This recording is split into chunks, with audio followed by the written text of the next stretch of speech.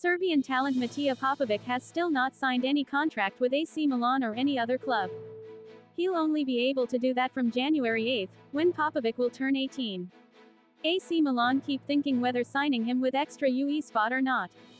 Calciomercato.com had reported earlier that Popovic will soon be a new AC Milan player, and that the Serbian talent, born in 2006, will arrive on a free transfer from Partizan Belgrade where his current contract is set to expire.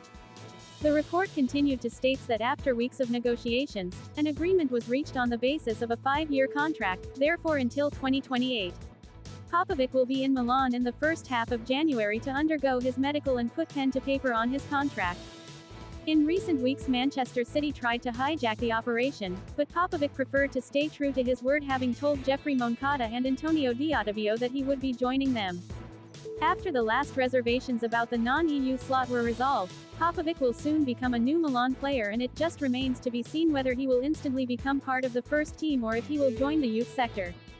Popovic has been banging them in for Partizan's U19 side, having amassed 21 goals and 5 assists in 25 appearances for them. He is also tipped to become a senior Serbia international in the not-too-distant future. Please subscribe to our lovely channel for more news.